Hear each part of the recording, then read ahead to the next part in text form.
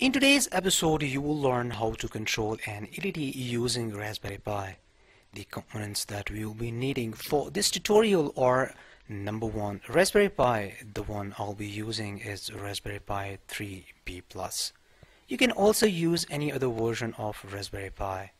Number two, 5V 2A adapter, or you can also use a power bank. Number three, an LED. The longer leg is the anode and the shorter leg is the cathode. Number four, a 330 ohm resistor. And finally, number five is some male to female type jumper wires. These components can be purchased from Amazon. The components purchase links are given in the description. Let's get started. This schematic is designed in cadsoft Eagle 9.1.0 version. If you want to learn how to make schematics and PCBs, then watch my tutorial. The link is given in the description. This is the Raspberry Pi 3 Model B header. These are the physical board numbers. The physical board numbers can be different. As you can see, GPIO 8 has a physical number of 3, and similarly GPIO 6 has a physical number of 22. As you can see, a 330 ohm resistor is connected in series with the anode side of the LED, while the other end of the resistor is connected with pin number 11 of the Raspberry Pi, while the cathode side of the LED is connected with any ground pin of the Raspberry Pi. In Raspberry Pi 3, the ground pins are 6, 9, 20, 25, 30, 34 and 39. In my case, I will connect this with pin number 6. The connections are as per the circuit diagram as explained. A 330 ohm resistor is connected with the anode side of the LED. This is a current limiting resistor. The other end of the resistor is connected with pin number 11 of the Raspberry Pi, while the cathode side of the LED is connected with the ground, which is pin number 6. So that's it. Now let's power up our Raspberry Pi. Now we are ready for the programming. As you can see, no keyboard and mouse is connected, and it has no physical connection with the laptop or an LCD. Because as I explained in my previous tutorials, we will be using the SSH network using the putty software to write and execute programs. So I recommend you should watch my previous tutorials. The links are given in the description, which completely explains how to set up your SSH network using Wi-Fi. Open the putty software, enter the IP address of your Raspberry Pi, and click open. Enter Pi as your login name and Raspberry as your password and click enter. As you can see, we are logged in. Use clear command to clear the screen. Use the ls command to list all the files and folders. In my last tutorial, I created this YouTube folder. Let's open this folder by typing cd YouTube and press enter, and use the ls command to check what's inside this folder. Currently we have 2 files in this folder. Now let's make another file with the name lg1.py and click enter. This will open an editor where we can write our program. Import rpi.gpio as GPIO.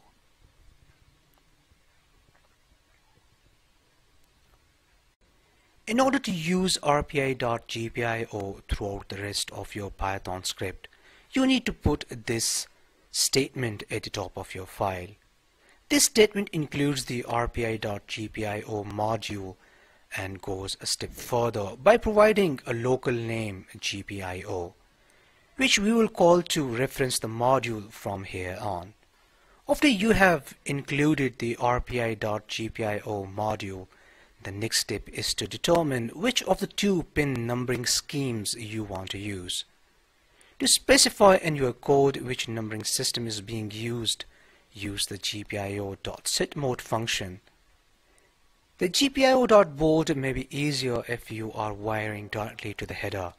I'll be using GPIO.board numbering scheme in all my future videos on Raspberry Pi. GPIO.setMode, GPIO.board. Both the import and setMode lines of code are required if you want to use Python.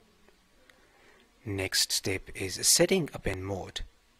If you have used Arduino, you are probably familiar with the fact that you have to declare a pin mode before you can use it as an input or as an output. As the LED is connected with pin number 11 of the Raspberry Pi, to set the pin mode, we simply write GPIO.setup 11, GPIO.out. If you are using a sensor, then out is replaced with in. Now let's use the try and finally for exceptions or errors.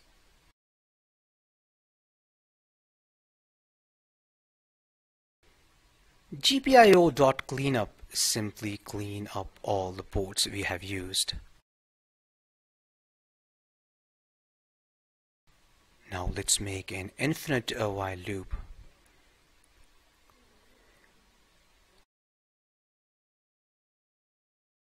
To write a pin high or low, use the GPIO.output function.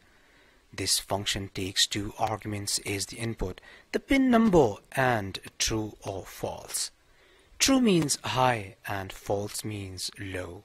GPIO.output 11, true, as LED is connected with pin number 11.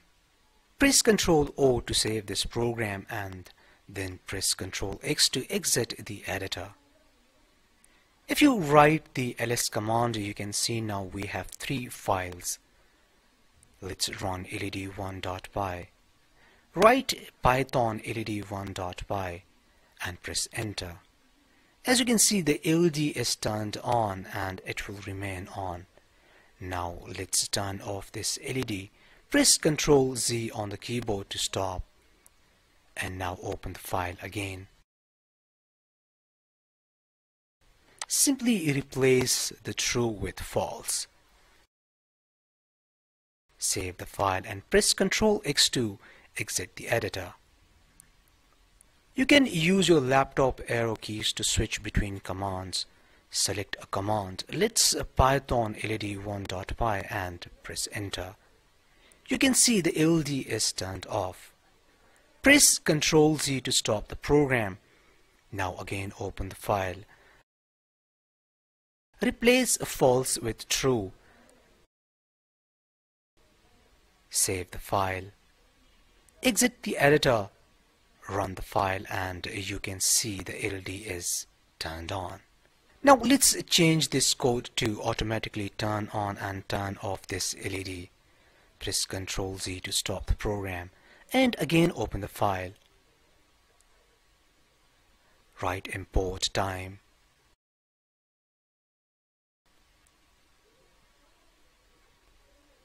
Let's add a delay of 1 second. For this we use time.sleep function. Number inside the parentheses represents seconds. Now write instruction to turn off the LED and again use a delay of 1 second.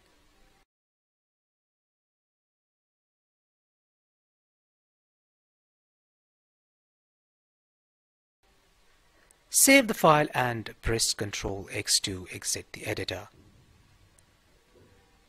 Now again run the led1.py program. You can see the LED is blinking.